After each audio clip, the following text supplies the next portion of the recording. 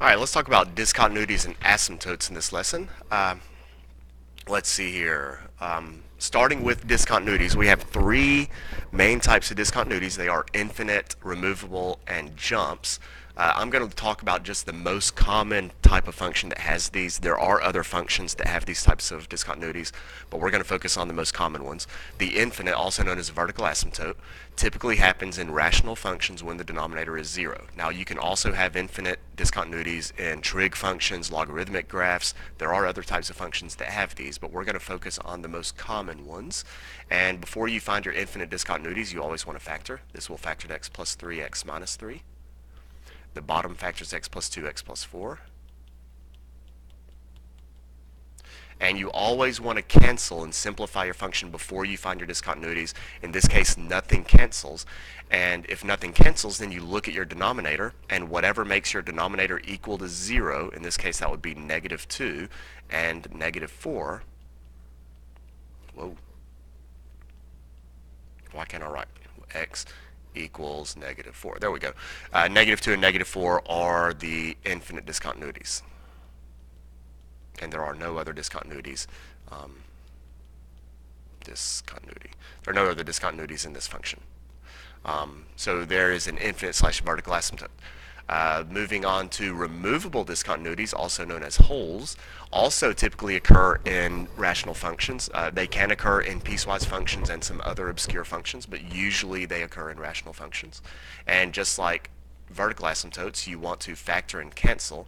This numerator is going to factor to, let's see, I know I need a 2x and an x, factors of 12, I'm going to need to get a 5 somehow. Let's try a 3 and a 4, I think this will work. Positive 5, so I need a minus 3 and a plus 4. There we go. Crap writing, but whatever. Denominator factors x plus 4, x minus 4. Okay, you always want to factor and cancel. In this case, x plus 4 cancels. Now, whatever factor cancels, the x-coordinate that makes that 0 is your removable discontinuity, or your hole, or the holes at x equals negative 4. I did not ask for infinite discontinuities, but the x minus 4 did not cancel. That means whatever makes that equal to 0 is a vertical asymptote. So there are removable discontinuities. And moving on to jumps, you can have jumps in other types of functions, but they usually happen in piecewise functions. Your greatest integer function has a buttload of jumps. Some absolute value rational functions can have jumps in them. In this case, I'm going to look at the piecewise function. This kind of intimidates people, but to find out if there's a jump or any discontinuity, the first thing you want to do is look at the functions that create the pieces. So I'm going to look at these functions right here first, and I'm going to ignore the transition points. And if you look at these, I have a line, a parabola, and another line. There are no discontinuities in those three functions by themselves. So I don't have to worry about those, but I do need to look at, go away. I do need to look at the transition points because I swap from the line, from that top line, I swap from that line to the parabola at an x-coordinate of 1. So there is a possible discontinuity at 1 where I made that transition. Then I swap from the parabola to this bottom line at x equals 4. So there's another possible discontinuity. So what I'm going to do is I'm going to try to organize this in a chart. Let's see, I have something occurring at x equals 1.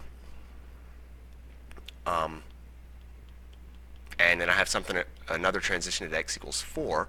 And what I'm going to do is I'm going to find where my functions are at those x-coordinates. Now my top one is only valid for x is less than 1. So this one's going to start, I really don't care where it starts, but I know that this function will end when x equals 1. My top function has a y-coordinate of 2 times 1 plus 1 of 3. And 4 doesn't apply because 4 is not less than 1. My bottom function, when x is equal to 1, that's where this thing starts. This starts at 1 squared plus 2, which is 3. So it's going to start at a y-coordinate of 3, and it will end at a y-coordinate of, when I plug in 4, 16 plus 2 is 18. So when x is 1, my middle function is going to start at 3 and it will end at 18. Now if I look at where my top function ended and my middle function began, you'll notice that they both are at y equals 3. That means there is no jump, no discontinuity. That is the same y coordinate. So they actually meet and there's no discontinuity at 1, right? So those are the same. Therefore, no discontinuity at x equals 1. Now I need to think about what's happening at 4. I already know my middle function ends at 18. My bottom function, if I plug in 4, 4 minus 1 is 3.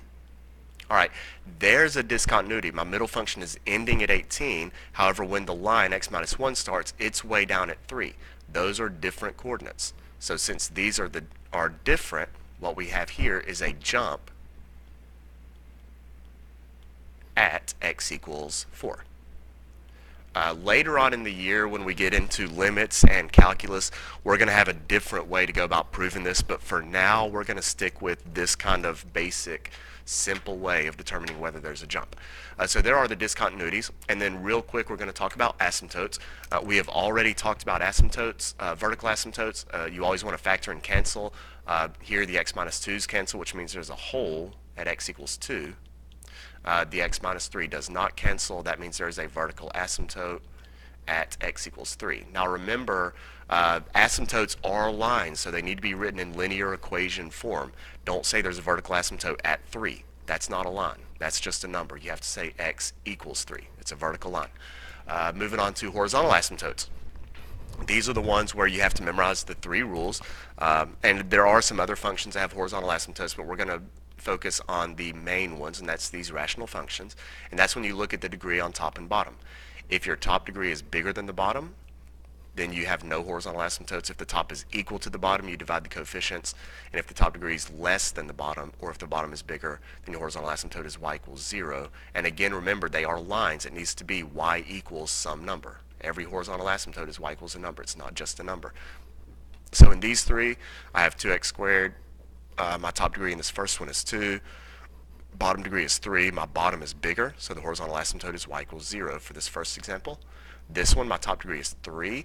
And pay attention, because your degree is not always the first term. Here I have a degree of 3. My bottom degree is actually my last one, which means I need to divide the coefficients of those 2 terms, which in this case would be negative 3 halves. And again, that's a line, so it's y equals negative 3 halves. And then this one, my top degree is 2, bottom degree is 1. My top degree is bigger than the bottom. That means there is no horizontal asymptote.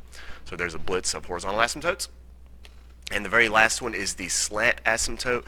We do not deal with slant asymptotes very much, but the only time you have a slant asymptote is when your top degree is exactly 1 more than the bottom degree. In this case, my top degree is 3, bottom degree is 2. So to get the horizontal asymptote, you have to go through the hassle of long dividing, or if possible, you could use synthetic division, but you can't do that in this case. Long dividing the numerator into the denominator. So 2x cubed plus 4x squared. There is no x to the first term, so I'm going to put a 0x to hold that spot, and then minus 7. And then if you don't remember how to do this, you look at your first term. X squared times what is 2x cubed, and that would be 2x. Then you multiply 2x through the divisor, or is that the dividend? I think that's a divisor. So 2x times x squared is 2x cubed. 2x times 3 is 6x. That's actually going to meet up with this 0x. I'm going to stick it over here, and then you actually subtract that. So now I'll go through and I change the signs. And I subtract. 2x cubed minus x cubed is 0. I bring down the 4x squared. 0x minus 6x, and I'll go ahead and bring down the minus 7 also, and then we repeat the process. So x squared, see that goes away, x squared times 4 is 4x squared, then I'll distribute the 4, so that will be 4x squared plus 12, that plus 12 is going to go over here with this 7, and again we change the signs and subtract, so I'm going to subtract, 4x squared minus 4x squared is 0, I'm left with negative 6x, minus a 19, and x squared will not go into that anymore, so that's my remainder. But when you're doing slant asymptotes, you disregard the remainder, so I don't care about that. This line is the slant asymptote. So my slant asymptote is the line y equals 2x plus 4. So there you go. There's a blitz of asymptotes. Now remember, if I ask for discontinuities, horizontal asymptotes are not discontinuities. So if I ask for discontinuities, please don't list the horizontal asymptotes. Same thing with slants. Discontinuity. So horizontal asymptotes are not discontinuities. Same thing for slant asymptotes. They are not discontinuities. They are just asymptotes. The only asymptote that is a discontinuity is the vertical asymptote. So there we go. And that is all I wanted to go over quickly for discontinuities. There you go, and we'll polish this up later.